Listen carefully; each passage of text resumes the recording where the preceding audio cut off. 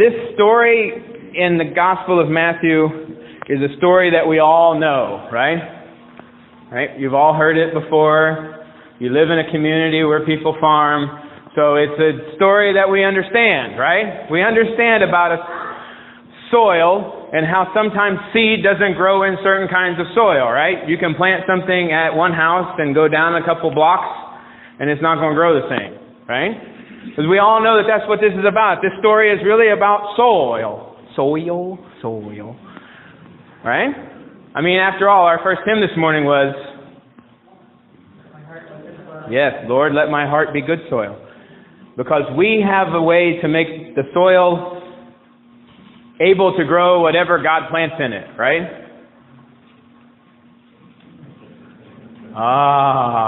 Maybe not. Is that really what this story is about? Is it about the soil? Is it about us preparing our lives and us doing the work to make ourselves ready for what God is going to give to us? See, here's the interesting thing. Last week we had Matthew chapter 11. This week we have Matthew chapter 13. Something's missing. We skipped a whole chapter in Matthew. Now, here's the problem with that. You see, what did our story this morning begin with? Later that same day. So unless you know what happened in chapter 12, you have absolutely no idea what is happening right now in this parable that Jesus is telling you. Because you have to understand what happened that day in order to understand what is happening right now. Right? Because Matthew says later that same day, he's connecting what just happened in chapter 12 to what Jesus just is about ready to tell us. So in chapter 12, I'm going to give you a Reader's Digest version of chapter 12 here. You can read it later tonight if you want to, but here's the Reader's Digest version. Jesus faces severe oppression, right? His oppression intensifies in chapter 12. In chapter 12, verses 1 through 8, the Pharisees now debate Jesus directly. They're no longer talking behind his back. They're no longer debating with themselves. They're now debating directly with Jesus about the things that he's doing. The Pharisees actually start the plot for Jesus' death in Matthew chapter 12, verse 14. In verse 24, the Pharisees say that Jesus is in league with Beelzebub, or Satan. In verse 30, Jesus indicates that the Pharisees are now against him, right? Jesus sees what's happening and he says, look, these guys are against me. They're going to come and bad things are going to happen. The Pharisees are not bearing good fruit because they are bad trees. They're even referred to as a brood of vipers in verse 34. They're an evil, adulterous generation who ask for signs, Jesus says. So in order for us to understand what Jesus is about to say for us, we have to know all of that, right? The Pharisees are plotting against him. They're now debating him openly in public. They're coming against him. And Jesus is talking with them and saying that they need a sign. They're not doing what they need to be doing, right? So is this text really about soil? That's a trick question, actually. The answer is yes. Or no. Yes, it is. And no, it isn't. See, there's 4 different kinds of soil. And all of us are actually all 4 different kinds of soil. Because if you read down a little bit later, and the end of that reading we read, Jesus gives an explanation about the seed falling. So yes, it is about soil, but it's not really all about soil. You see, the way that in the Bible you can tell what a story is about is how does the story begin? Did Jesus, when he started his parable, say, listen, there were 4 different kinds of soil and someone came and threw seed on all 4 of them? No. Jesus said, listen, there was a sower who went out to sow. What's the story about? A little louder. The sower. The story is not about the soil. The story is about the sower. Jesus' explanation later tells what happens after the sower goes out. And is one explanation of the story, but does that mean it's the only explanation for the story? No. You see, this story is about a sower who went out to sow. And he was extravagant in his waste of seed, right? How many farmers do you know would go out and just over all of the land on their property, just start casting seed out? I see the farmers over here going, are you crazy? Just throw it out, right? You just have a big bag and you're just throwing it out all over everything. You wouldn't do that. It's a waste of seed.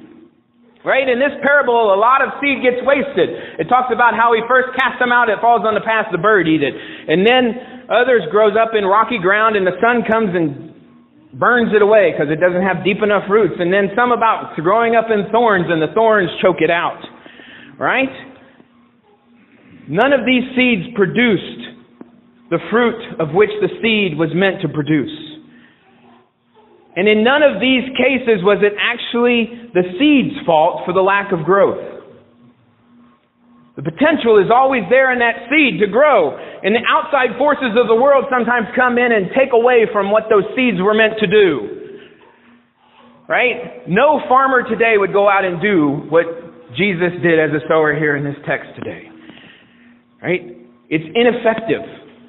It's not efficient or effective way of using the resources which you've spent a lot of money on. A lot of farmers take loans out from the banks based on their whole farm to buy crops, to buy seeds, hoping that that's going to produce enough to be able to pay the loan back and then make enough to even keep their family fed throughout the year. There's huge risk involved in that. And none of them would waste seed the way that it's wasted today. I even read as I was preparing for this and learned about different types of planters and different types of farm machinery now that will actually take into account if you have a central pivot irrigation system where that system hits in the field and it'll stop planting when it gets to a point that the irrigation system will not irrigate. It's a super system to make sure that no seed is wasted, right? We're not planting anything that's going to get burned up because we want to make sure everything gets the nutrients that it can in order to grow. No seed is wasted. But what Jesus says this morning in this parable challenges that understanding and that thinking and the way that we plant seeds. It also challenges our understanding of being faithful in everything that we do, in our ministries, in our stewardship, in our evangelism, in our service, in our worship. Should we distribute the forgiveness of sins through Christ's body and blood, through the bread and wine that we're going to take here this morning, to anybody that comes forward? Are we all worthy to take this? And I'll be the first to say that there's some mornings that I'm not worthy to take this. Should we still do that? Might we be wasting some of God's grace on unrepentant sinners and the forgiveness of sins? And don't think I'm saying this to you, I'm saying this to me. How many of us are unrepentant sinners? How many of us please don't raise your hands. How many of us keep doing things over and over again, even though we know that it's wrong because we've justified it in our minds? Should we be mailing newsletters to people who probably don't read them and just throw them in the trash? Please, if you're not going to read it, at least recycle it so it doesn't go into a landfill. Or should we be distributing flyers? We're just getting ready to send out a bunch of flyers here to people in the neighborhood about our block party coming up. How many of them are actually going to come? How much time, resources are we wasting doing this? And as I write this, I think to myself, none of this is absolutely a waste. And as I say it to you this morning, I hope that you're hearing that none of this is absolutely a waste. None of it is a waste. Because that's what Jesus does. He throws that seed, He throws that grace, He gives His word to everybody, regardless of where you're at, regardless of what's happening in your life, because each and every one of us is all four kinds of those soil at some point.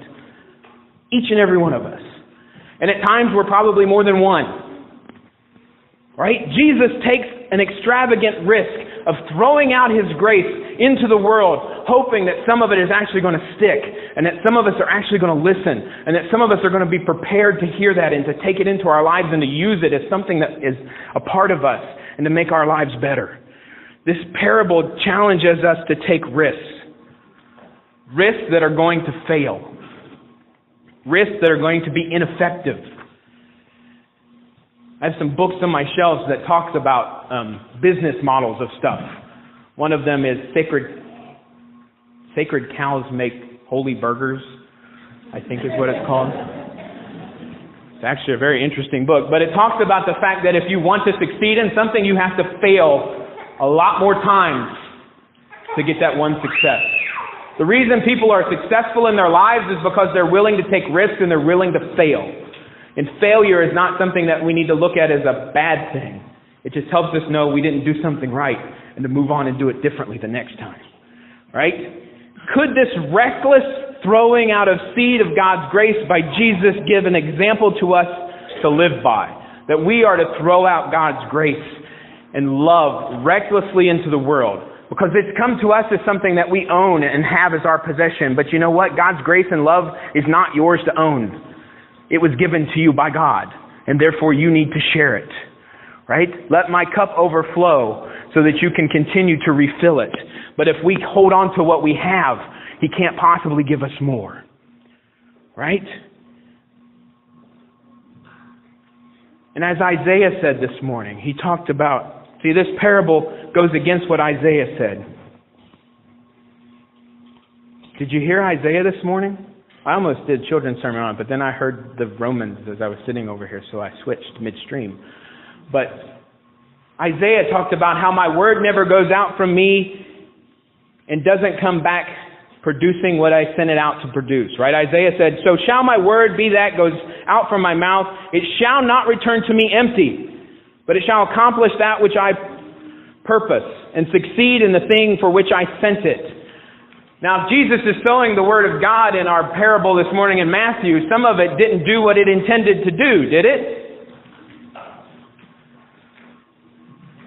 Again, this is one of those, yes, it did, but no, it didn't. You see, in our minds, it didn't do what it was supposed to do. It was wasted because the seed didn't produce what the seed was meant to produce. But in God's mind, maybe it did do what it was supposed to do. You see, because that seed actually did something. Each and every one of those seeds did something this morning. Regardless of whether they served the purpose that they were supposed to. They did something, right? The first seed fell onto the rocky path, and the birds came and ate it, right? So the birds ate the seed. Now, is that a purpose for seed? Yeah? How many of you have a bird feeder in your backyard? What do you put in it? You put bird seed in it. It's seed. The birds eat it. And some plants, like wild asparagus, need to be ingested by a bird and carried someplace else, and then fertilized and naturally moved by the bird and planted someplace else. That's what makes that grow. Right? Then some of the seed fell on rocky ground. It fell on the rocky ground, and it came up, and it got choked away by the sun. But what did it do in the process? It probably moved some of those rocks. Right? Those plants being there probably jolted those rocks a little bit, so the rocks were moved around. And the third seed fell into the thorns.